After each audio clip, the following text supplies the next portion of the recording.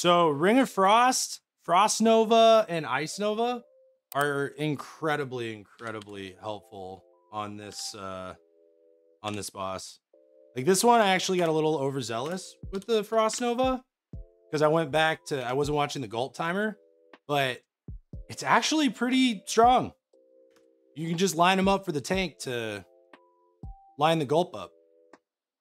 So alternating like double Frost Nova on one and then Ring of Frost on another goes a really long way on this fight.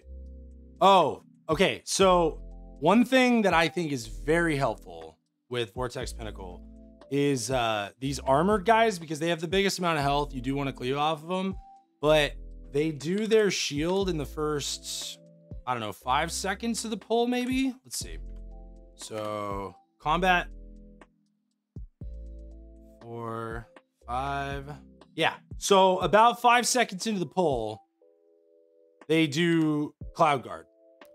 So making sure you don't plant, and you can kind of use Firestarter while they're doing their shield to, you know, ramp up a little bit, get SKB stacks, but holding off on that helped me a lot, because even sinking 1, 2, 3 fire blasts into that shield is gonna, because it's not reduction, it's just straight up whiff, so you don't get the crit.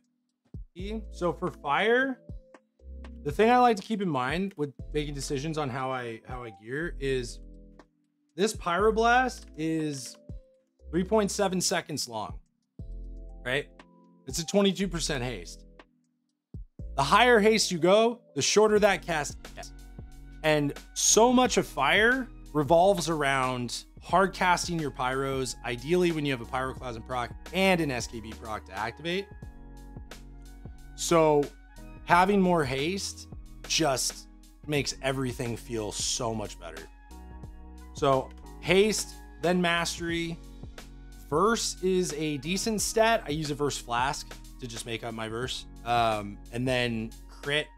Crit's generally for fire going to be your lowest stat. They did just buff how much of your crit rating goes towards improved combustion. So your crit rating contributes to mastery. So crit isn't as bad of a stat, but the role that crit has historically played for fire has been essentially, if you can have enough crit to crit all the time or almost all the time with kindling, then go ahead and stack crit. But they introduced diminishing returns on secondary stats in Shadowlands, I think.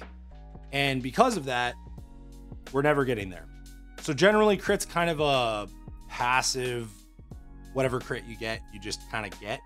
But focusing on high haste and high mastery for fire.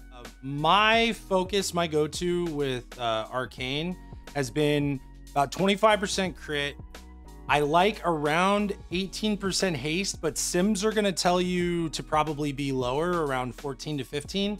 There's a little bit of a feel-good quality to your haste level. The big kicker is if you run Mana Gem, you can stack more mastery, because it benefits, you get more mastery value because of that build. It's called Savant. No, that's the mastery. I don't remember which one. Prodigious Savant, something like that. One of the talents. It increases your mastery benefit. So I would say probably 25%, like crit mastery are going to be your main focuses on Arcane. And then whatever level of haste you can stand to play at. The lower the haste, the harder everything hits, but the longer the ramp. So it's a bit of a trade-off. Okay, so for Frost, I don't have any specific levels in mind because I haven't played Frost this expansion yet, but or I haven't really pushed as Frost and geared out. But with Frost, the thing is Icy Propulsion, your crits are going to reduce the cooldown of Icy Veins, right? And those crits include like your icicles and stuff like that. So it's stuff beyond what you're shattering. So crit has a really high value for Frost. It's always a really good idea to use top gear to compare whatever items you have, and that kind of directs you. I use that to get an idea of, okay, it's telling me to swap a haste verse ring for a crit mastery ring. Then, okay, clearly crit mastery are weighted a lot heavier. But crit's really big because it keeps your cooldown reduction rolling. And then Mastery, from what I understand, is a primary stat for Frost because Icicle damage was overtuned. And as a result, Icicles are doing a lot. Or the proportion of the damage, they're doing more than they probably should. So it's worth investing into Mastery. And then I think, if I had to guess on haste, probably 18 to 22% haste is probably good because you get a lot of haste from Icy Veins. And the whole goal is to like keep Icy Veins up as much as possible.